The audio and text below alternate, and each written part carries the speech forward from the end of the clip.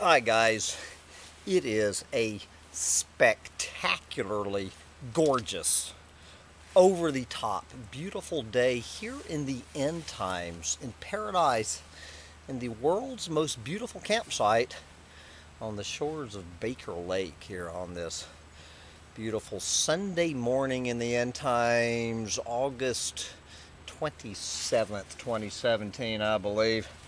So, being Sunday, it is time for me to bring you my Doomsday Sermon. I don't know if you're going to get one or two sermons today, but this will be the short sermon. And I mentioned this story on Friday in my Ecological Meltdown Roundup rant, and I'm simply going to read the entire essay after I put down my little dog from a fellow I've never heard of. This is brother, what is this? Fred Bercovitch. Fred Bercovitch, sermonizing in mangabay.com. Fred, who are you, Fred? Well, there we go. Fred Bercovitch, PhD, is Executive Director of Save the Giraffes.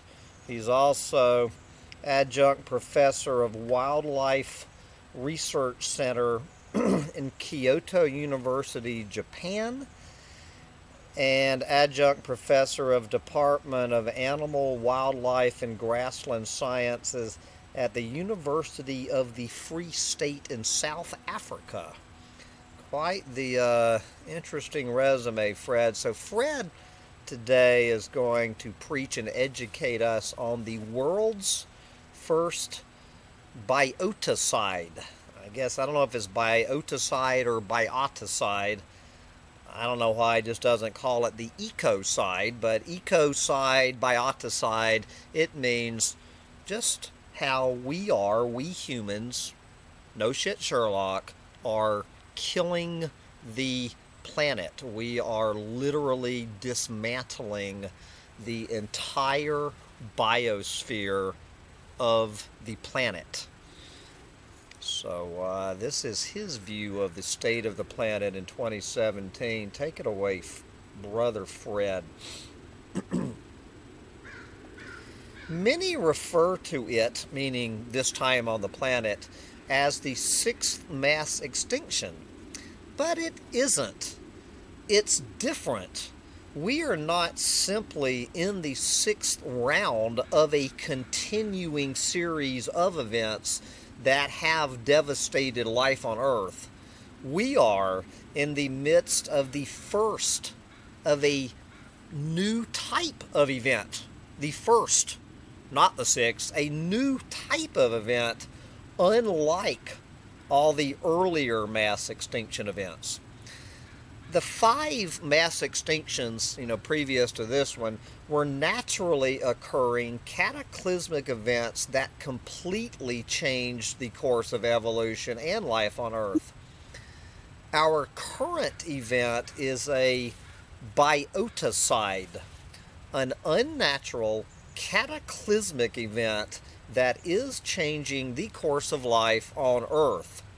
We are wiping out various forms of life at an unprecedented rate by willfully destroying landscapes, sending toxic chemicals into the atmosphere, polluting water resources, not to mention killing and over-exploiting wildlife.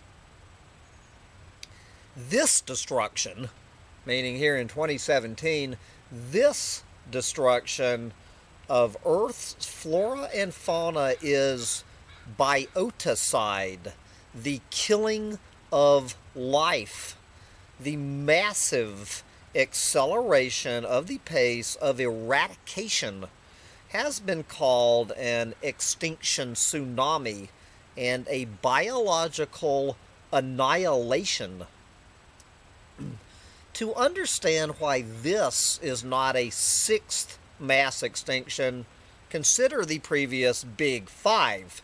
The first occurred during the Ordovician-Silurian transition about 440 million years ago and lasted for up to 30 million years. It took 30 million years for life to collapse in that one.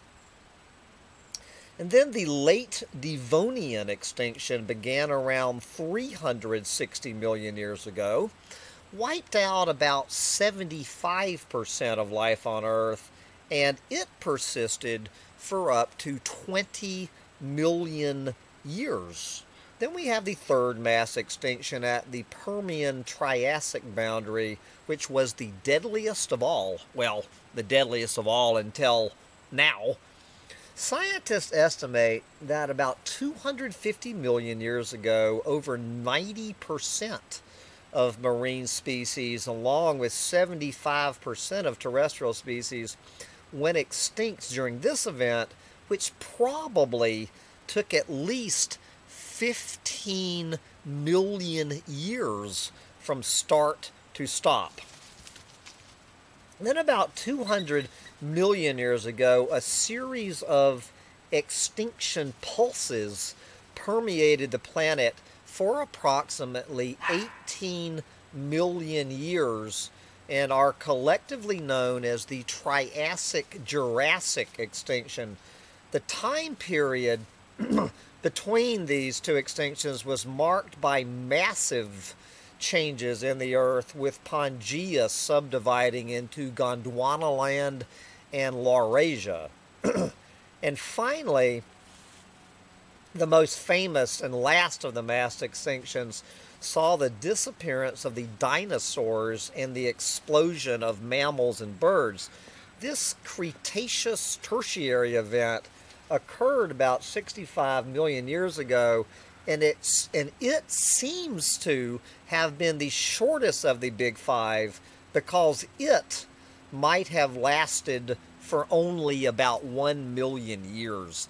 And this is a point that is lost on so many people. Apparently, a lot of people think when that asteroid hit the Yucatan Peninsula 65 million years ago, they think that let's say it hit on a Monday, and that by Tuesday morning, life on this planet was gone. No, what it did, it set into motion a series of climatic events that took 1 million years to unfold before the planet started to uncover. This is a huge misunderstanding about this overnight extinction. So, what all this means is these 5 previous mass extinctions share 2 features that distinguish them from our current state of affairs. First, all 5 were triggered by unpredictable and catastrophic, yet natural events.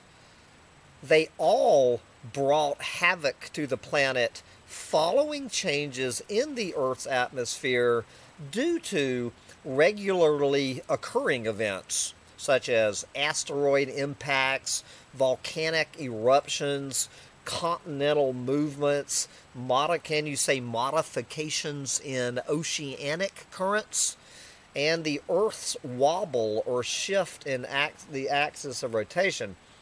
The pivotal event of the most recent, the Cretaceous Tertiary extinction, was an asteroid or comet smashing into the Yucatan Peninsula region and leaving us with the Chicxulub crater.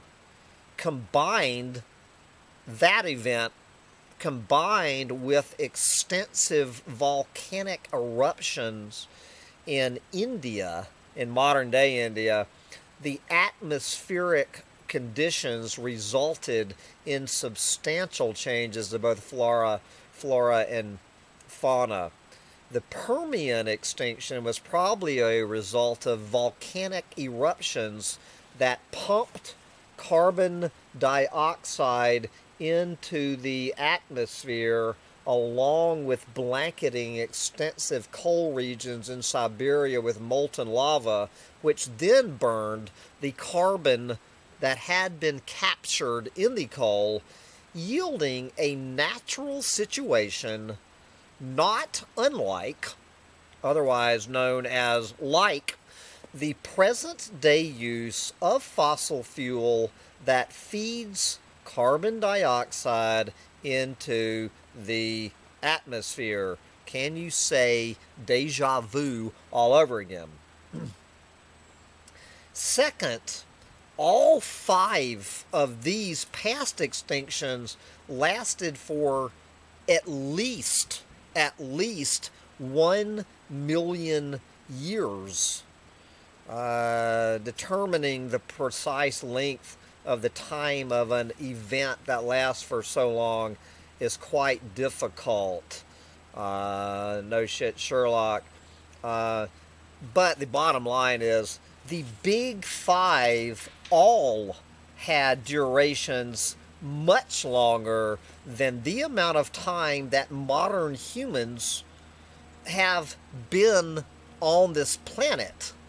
1 million years ago, if you look at what's going on now on a 1 million year time span, it's bullshit. 1 million years ago was way before the time of the Neanderthals. Homo erectus was still wandering about. So,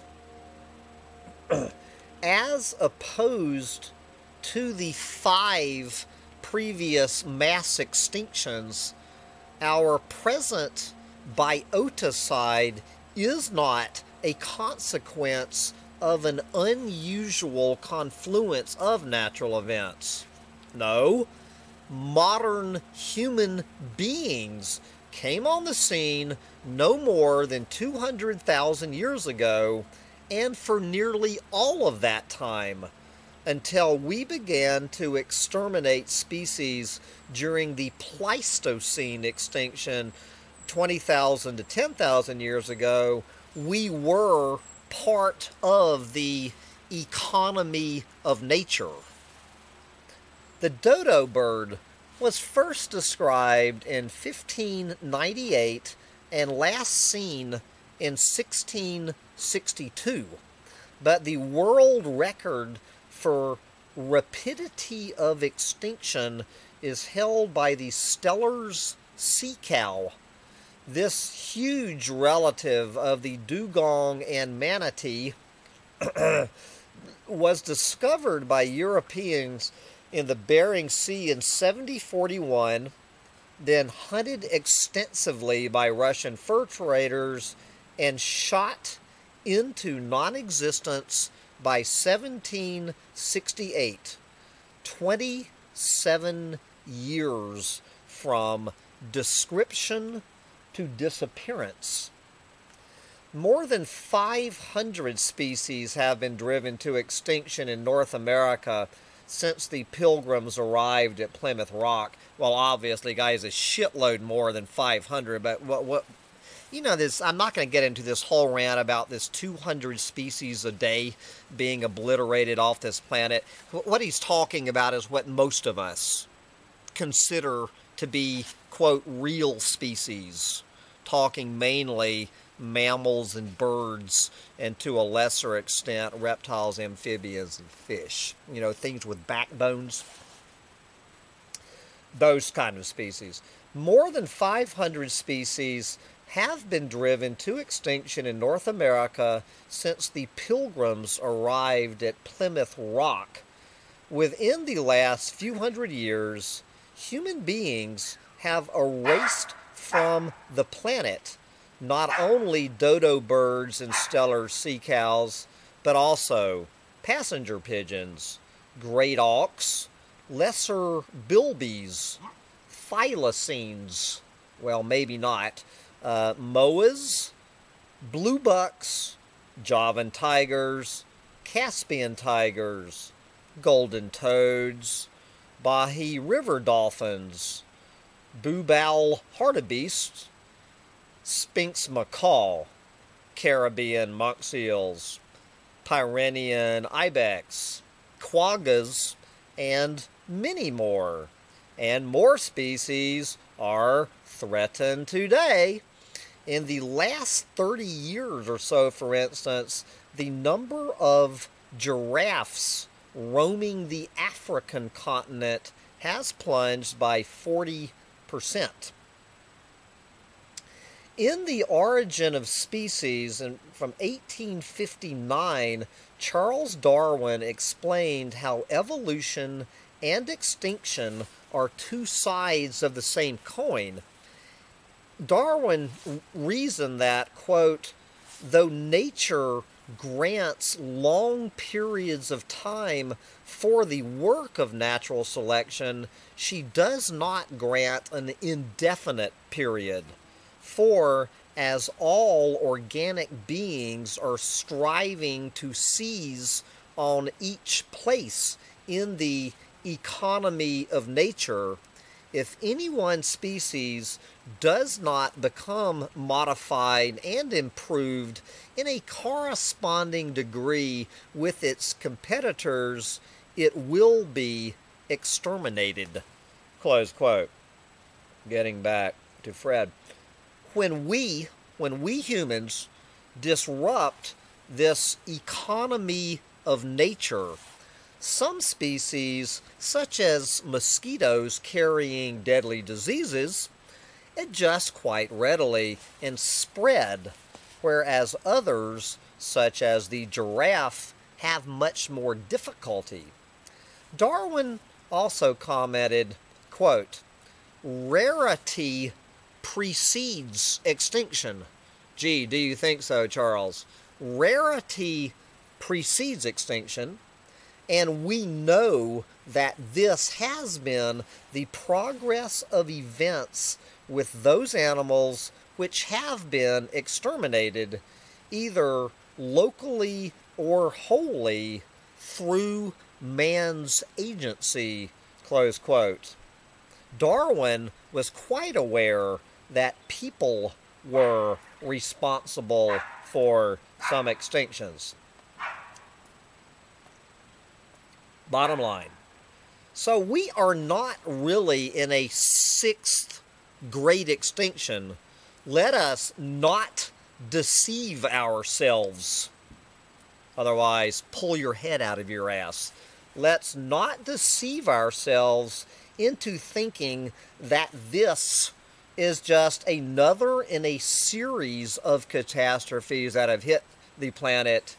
This is something never before experienced. This collapse is a premeditated Holocaust against our fellow residents of the planet. One more time, if anybody failing to understand what is going on this planet, this is a premeditated Holocaust against our fellow residents of the planet as she makes her annual trip around the sun. As we decimate our planet, the canary in the coal mine finds it more difficult to sing. It is gasping for air. We are not witnessing a sixth mass extinction. We are causing the world's first biotacide. Amen, Brother Fred. And we have, from this story, a grand total of one comment. So what does Anne have to say about Fred's sermon? I'm sorry, this is Flower. Hi, Fred. What an awful scenario. I had not thought of this at all. Yikes!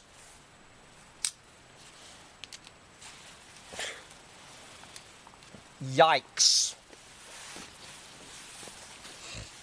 I had not thought of this at all. And this is a reader of Manga Bay .com had never thought of this, that this is a premeditated Holocaust we are inflicting upon our fellow earthlings. That is exactly what it is.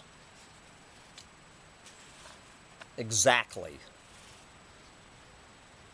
And of course, including our Homo sapiens wise one selves. We deserve everything we get. But our fellow earthlings have done nothing to deserve this premeditated Holocaust. And with that, I'm going to wrap up this Sunday Doomsday Sermon and get back to my Bigfoot hunt while I still can. May or may not be coming back with a second sermon from one more reading from Derek Jensen's Myth of Human Supremacy about agriculture taking down a planet. We'll see how my day unfolds. Welcome to the world's first Biotacide. Get out there and enjoy it while you still can. Bye, guys.